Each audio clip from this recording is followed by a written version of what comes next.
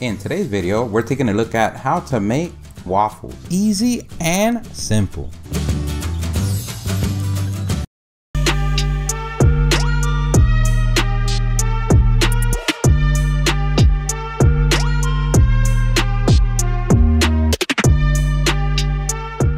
You're gonna need. And first, we're gonna mix the dry ingredients. 1 cup of all-purpose flour or 120 grams, 1 teaspoon of baking powder or 4 grams, 1/4 teaspoon of salt or 1 gram. Let's go ahead and mix them all together. You can see how in the starter box team we have your back.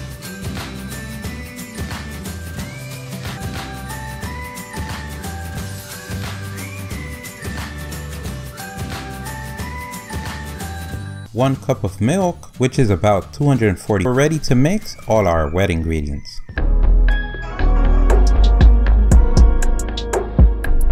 Brown it. Once we see it's picking up heat, we're ready to add a full-on war. We say to you, peace, my friend.